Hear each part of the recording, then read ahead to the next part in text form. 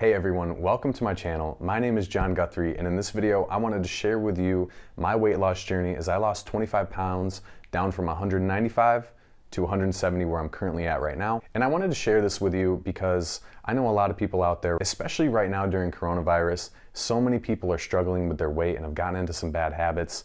And I'm gonna link above and in the description below, but last week I posted a video on how to stop bad habits and to form a routine. So when it comes to weight loss, there are three key things that you need to pay attention to. One, your mindset. Two is gonna be your diet. And three is exercise. And when you combine all three of these things like I did, you will be losing 1 to 2 pounds a week consistently with no problem. So first I'm gonna dive into the mindset. So think about your mindset like it's your plan. So what do you do when you wake up in the morning? You wake up at 7 o'clock, you take a shower, you eat your breakfast, brush your teeth, and you drive to work. Well, we need to have that same type of plan for losing weight, and that's gonna help you stick to a plan and stick to your goals, which leads into the second part of having a mindset, which is to set goals that you can't currently achieve, but would be achievable within 6 to 12 months, or even 3 months. Let's say 3 to 12 months. So as an example, last fall when I started this weight loss journey, I had a goal that I wanted to run a marathon. So I knew that I could not run a marathon where I was currently at. I could barely run a mile. So what I had to do was I had to make a goal that was 3 months out, 6 months out, and then a year out. So first I said, okay, let's get myself back into shape so I could run 5 miles. So I slowly worked my way up to 5 miles. So next I said, to get to that marathon, I need to be able to run a half marathon. So right now, I'm currently 4 weeks out from my half marathon in April, and I am on track. I've got an 11-mile run this Saturday that I'm super pumped for. I'm up to about 25, 26 miles a week now. So compare that to where I was back in September. I mean, I was running maybe 3 miles a week. So as you can see, you make these goals and they lead into bigger goals, which then leads into bigger goals. And as you get closer to that 12-month goal that you had originally set, now you can start making other goals that are 12 more months down in the future. And see, if you keep on building like this, you're only gonna go in this hugely positive direction. So that's why I really love setting goals. I really highly recommend you write these down on paper and go back and look at these. When you get to that first goal, look back at the goals you made and just think, wow, I never would have imagined that I'd be here where I am today. Like it's one thing to set the goal, it's another thing to actually get to that goal. So I think that's huge. So another big piece of your mindset is gonna be committing yourself to making these changes. You have to realize what got you in the place that you're in right now. Whether you're 20, 50, 100, 200 pounds overweight, really dig deep into what you've been doing over the past year or 2 years and how you got to where you're at right now. This is gonna help you to be able to work through those things and to push past and to lose that weight and to stick to it. And the last part of my mindset is to really be able to understand that you are on your own path. I don't want you to be looking at Instagram models and thinking that you're gonna be looking like them within 6 months. It's just not attainable. A lot of these models are taking performance enhancing drugs, or otherwise known as PEDs, and their bodies just are not naturally attainable. So it's really important to kind of be realistic with what you think you could achieve. So it's very important to not compare yourself to other people. You're on your own path. This is for you. This isn't for anybody else. If you're only doing this so you can show off your pictures on Instagram or flex on the beach, you're really not going into it with the right mindset. You want to be going into this with the mindset that you're changing your life for the better. You're losing this weight so that you can live a longer, healthier life. And I'm gonna go deeper into this in the diet and exercise section. So now that we've covered mindset and how important that is to this weight loss journey, let's get into the next most important part of this puzzle, which is gonna be your diet. Now, in my situation, the diet was exactly what caused me to go up to 195 pounds, and I'm gonna tell you exactly what I was doing. It wasn't so much what I was eating, rather than what I was drinking. Last summer, I was in vacation mode pretty much all summer. I was drinking a lot of alcohol, smoking cigars, and had built this pretty nice cigar collection, and I really wasn't eating healthy. And months of this turned into me being this overweight, lazy piece of crap. And I can joke about that now because I'm in the situation where I'm at now, and I can look back in just complete amazement at how far I had let things go.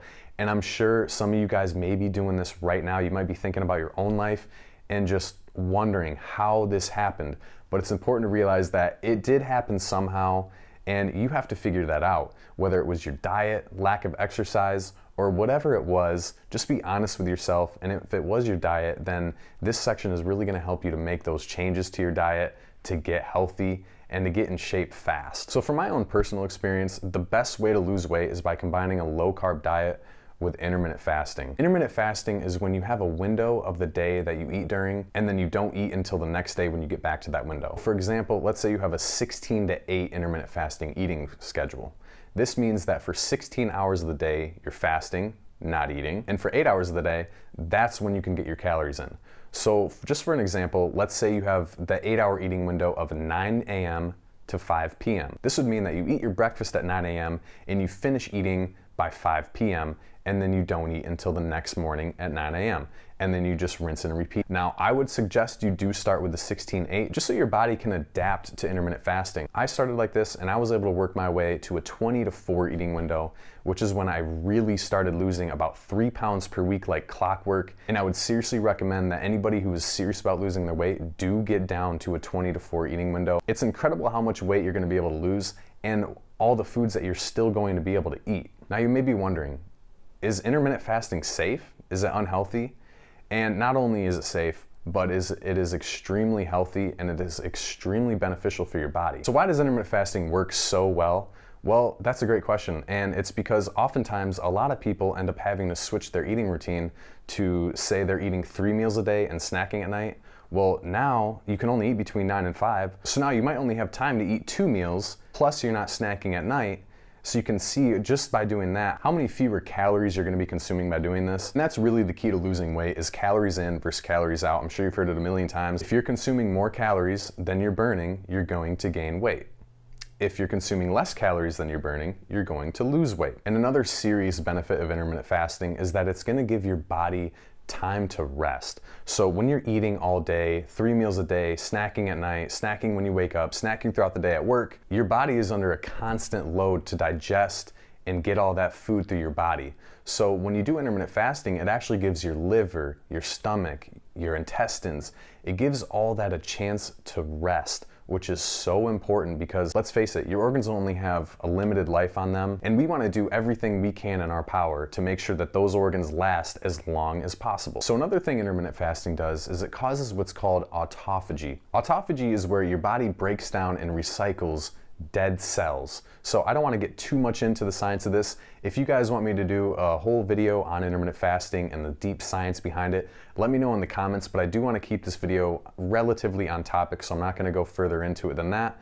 But just know, intermittent fasting has been studied for a long time, and I highly recommend it for weight loss. You're going to see incredible results. I guarantee it. Try it for a month, and you're going to see some incredible results. So onto the low carb portion of this. This is so important combined with intermittent fasting because what do carbs do? They spike your insulin.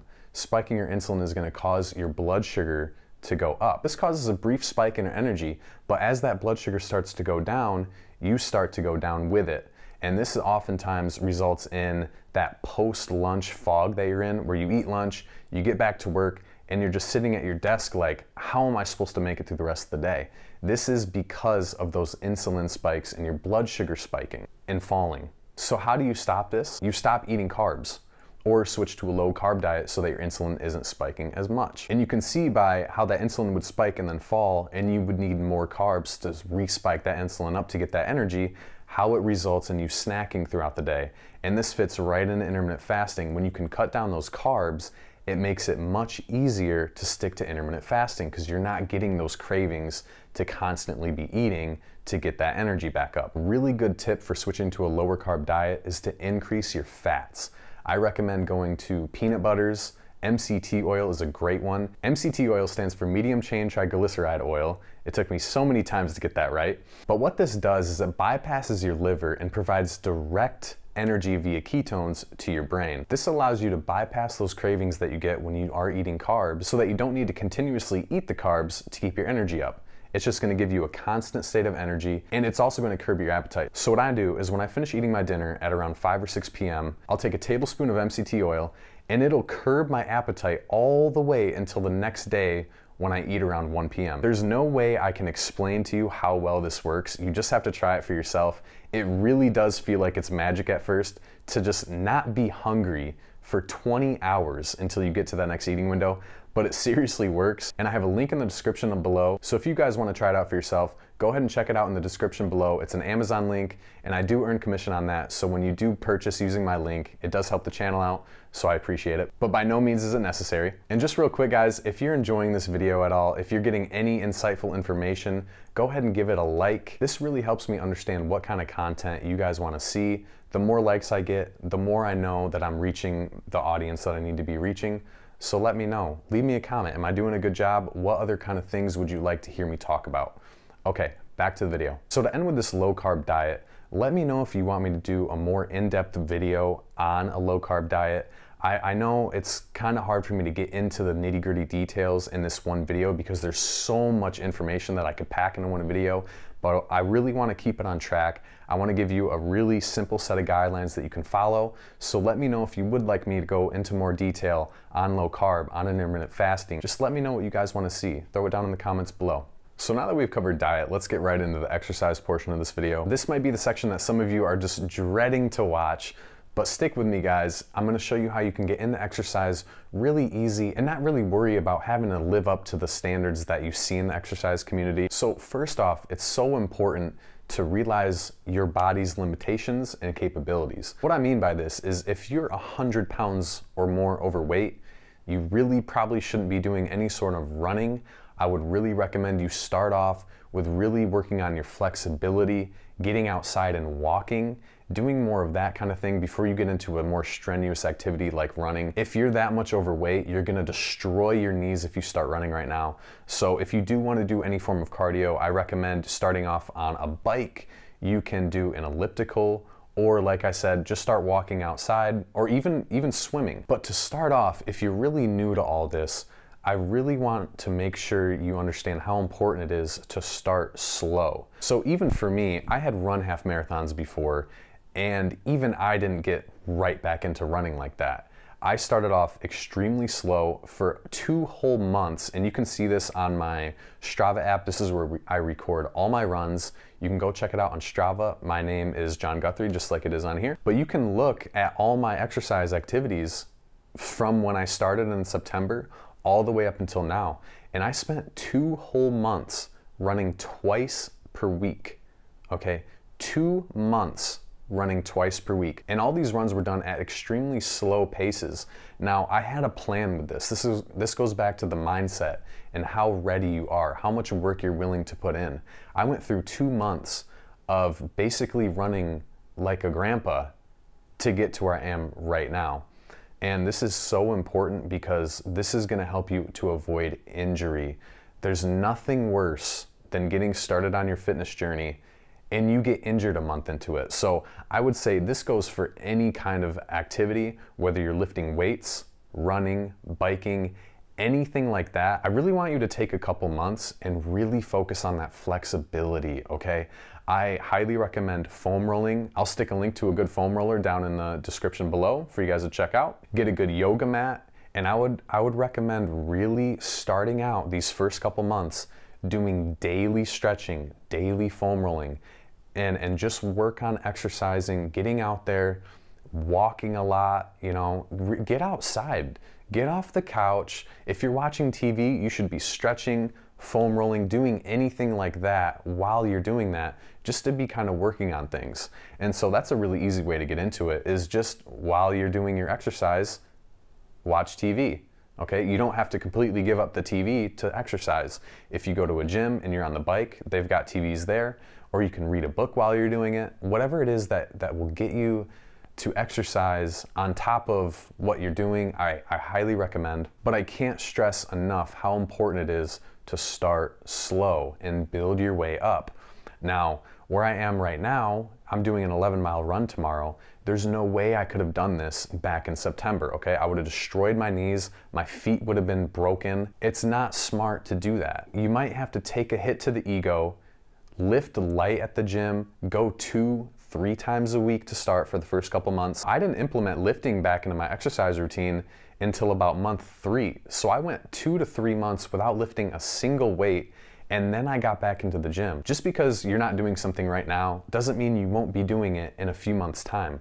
Just take it slow, ease into it, avoid injury. The best way to continue down this path and to continue to reach these goals is to stay healthy. You have to stay healthy. The diet is going to determine how you're performing on your exercise. The health of your body is going to determine how you're performing on these exercises.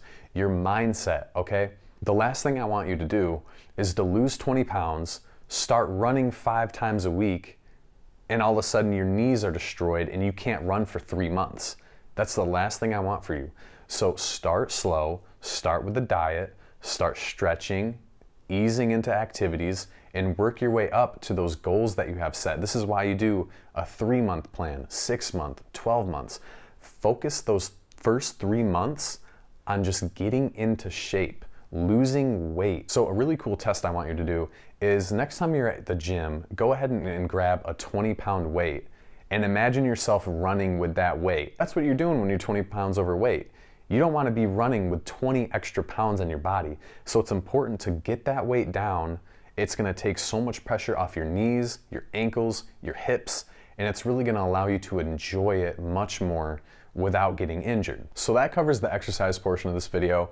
Like I said, I do record all my runs and post them on Strava, so if you're interested in getting into running too, go ahead and follow me on there. I'll follow you back and we can do this together. I'll give you tips, you can leave comments on my runs, and I'll respond back. I'll let you know what I think you should be doing.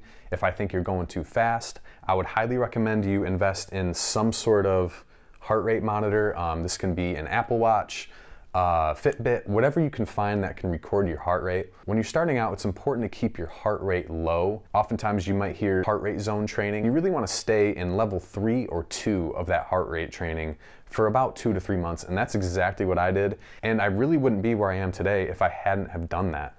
All that work that I put in for those 3 to 6 months leading up to now has allowed me to become the runner that I am right now, has allowed me to become the athlete in the gym that I am right now. So just to let you guys know, my current goals right now, I have my sub 3-hour marathon planned in October. I have a 50-mile ultra marathon that I'm doing in August of 2022, that all this training is leading up to that. I don't know if I want to push it much past that, but that's besides the point. That's for later down the line. So I do plan on doing some type of running series or some type of beginner program on stretching and foam rolling. Let me know in the comments if you think that's something that you would want to see. And if it is, go ahead and subscribe so that you don't miss it when I do put it out. So with all that said, I'm really excited for you to get started on this journey. I get so excited when people around me get passionate about losing weight and exercising. It's so awesome to see that mindset change where they go from somebody who's sitting on the couch all day, they're miserable, they're unhappy, to now they're so motivated to get out and chase after their goals. They're off the couch, they're happier, they're eating healthier. It's insane the transformation you can make. Even in just a month, I'm telling you, you can completely change the way you view life in 1 month. I guarantee it. The sooner you start, the sooner you're gonna see these results. That's just plain and simple. And the reason why I wanted to put this video out right now is because I think a lot of you are going to be able to get that back within 3 months. And in 3 months, it's summertime, and I want you guys to really be able to enjoy summer. I want you to be able to go to the beach and look great in your bikini or look great in your swimsuit. So it's so important to me. I really am passionate about this and helping people to reach their goals and living prosperous. That's what this channel is all about and what it always will be about. You might see me do different topics that don't really mix and match with each other, but that's okay. All these videos that I'm doing are here to help you. If all the videos that I do, if it touched one person, that's all I need. I just want people to realize how much better their lives can be, how much better your life can be if you just make these simple changes and continue on that path through the rest of your life. You don't have to go down this path you're going on. Wherever you're at right now, imagine yourself continuing that over the next 20 years. Just for a second, I want to imagine that you're in that spot 20 years from now and look back at where your life is right now. Is this going to be the time where you start to break off into a different path? Or is this going to be the time that you continue down this path that's leading you nowhere? I really want for you guys to be able to experience changing your life for the better. It's going to affect so many people around you. It's going to affect you. I guarantee your work performance will increase. You're going to be happier about yourself. The people around you, you might lose people that are around you. Some people just are not ever going to change, or it's gonna take them a lot longer to figure out that they need to change, and that's okay. The most important thing is that you're doing what you think you need to do to live your best life. So with all that being said, thank you so much for watching this video. I really hope I was able to help someone out there. I know I kind of went through these topics pretty fast. There's a lot of loaded information that I could have gone into each of these topics. Let me know in the comments if there is something more you'd like me to go more in depth on. I can definitely do a whole diet video. I can show you what I eat on a daily basis, what I was eating while I was losing the weight. I can go into more detail about intermittent fasting, which I'm super passionate about and I believe in very much. And I can definitely do more deep dives into fitness. So let me know what you guys want to see. I just want to make content that's going to help you live the life that you want to live. So thank you guys. I'll see you in the next video.